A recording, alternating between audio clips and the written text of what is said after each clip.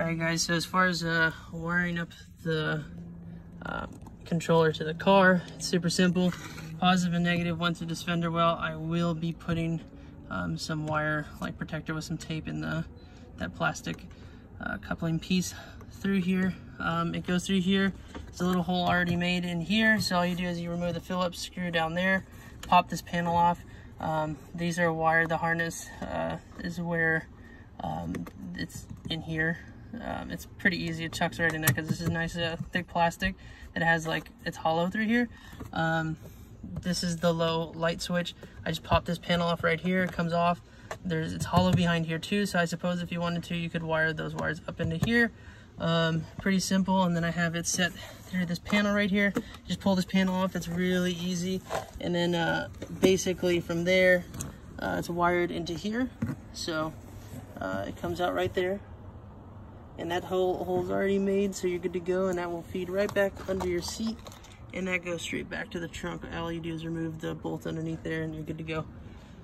Pretty simple, easy wiring. Harness is right here just for the spray PSI, so you can set it to 2, 4, 6, 8 on when it wants to start.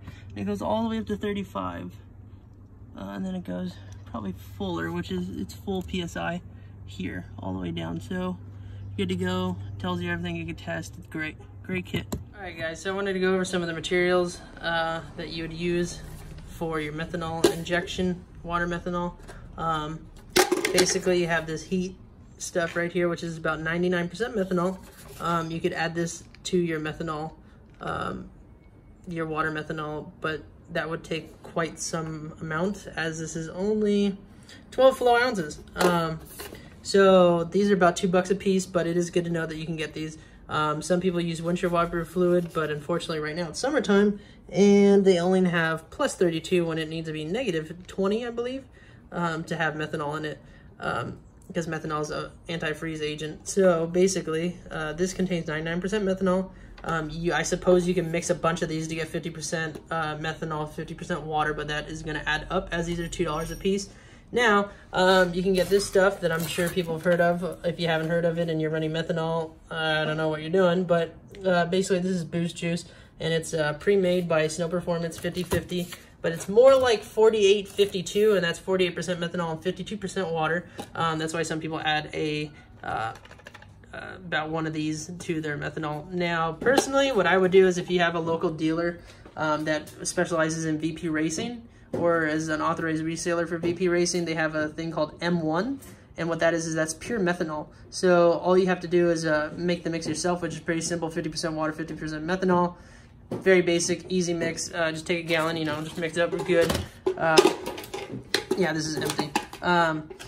So that's what I would do. I mean, these are about $50 for 4 of them, $45, $5 for shipping and tax, blah blah blah. Versus one 5-gallon methanol kit, or methanol drum from VP Racing, which is about $47. I suggest finding it locally, because if you ship from VP Racing, have fun with the shipping costs, as it's considered a chemical, so it's a lot more expensive. I want to show you guys the kit and how it's set up in the trunk. Excuse the mess. Working a lot on this car lately. Oh, hey, look, a penny. It's good luck. No, I have 2 pennies. I have even better luck.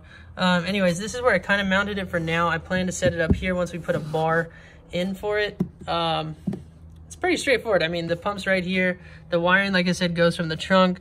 Yeah, this is a bunch of extra wiring I have for my amp that needs to be fixed and figured out, but we're going to be taking out these back seats to not so much delete them, but get rid of them for now. It's not going to be a permanent delete, because I love my amp and my sub.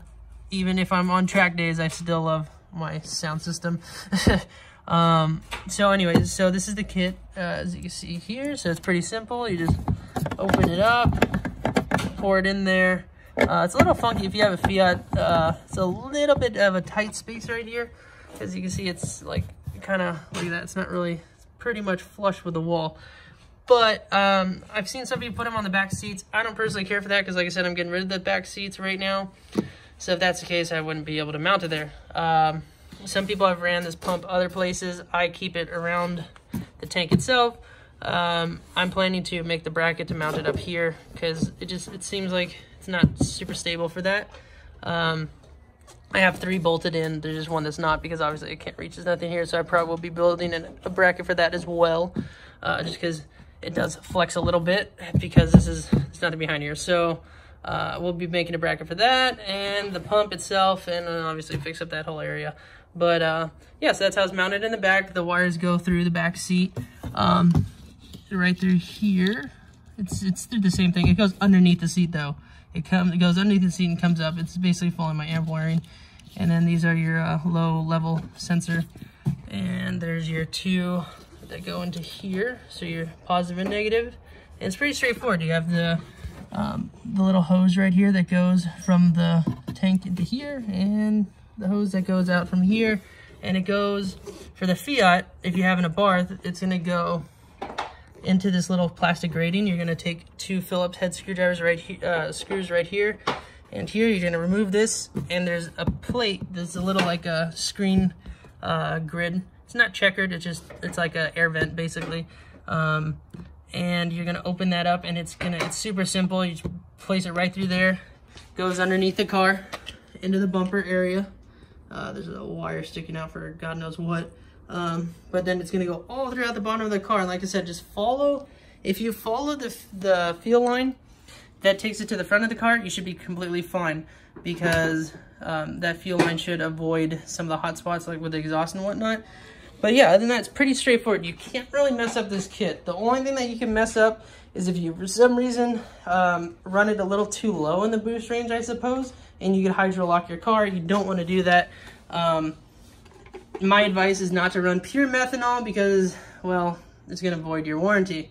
If you want to run pure methanol, go for it. It's not my fault if your pump breaks. Do I run pure methanol? I'll leave that up to you guys.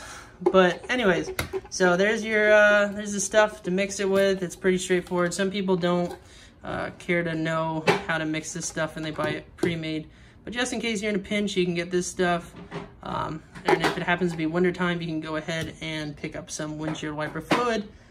Some people will have the methanol kit actually linked to the windshield wiper reservoir themselves, which is cool. Mine's not even in the car, so that was not an option for me, because you don't have to have this giant tank here. You can use your windshield wiper reservoir, which is an option, and you can do that with this AEM kit as well. Personally, I think it's really incognito doing it that way. I just don't know the exact specs on my car to see how big that windshield wiper reservoir is. I'm sure it's probably about a gallon. For the Fiat 500, you don't need to be spraying meth, and I don't think you're going to be going through a lot of methanol quite often if you don't spray too low in the boost range, or if you don't have a heavy foot. My methanol is set up currently because it's been a little hotter to spray around 8 psi or so, up to 25. Now, if it's something that I want to save a little bit on the fluid, I will turn that up to about spraying around 12 psi, just because I have the bigger turbo, so my boost, I have a little bit more boost. So 12 to about 28 psi. I try not to push the car that often. If I do happen to push the car, I will change the settings on the fly, which is great about the AEM kit.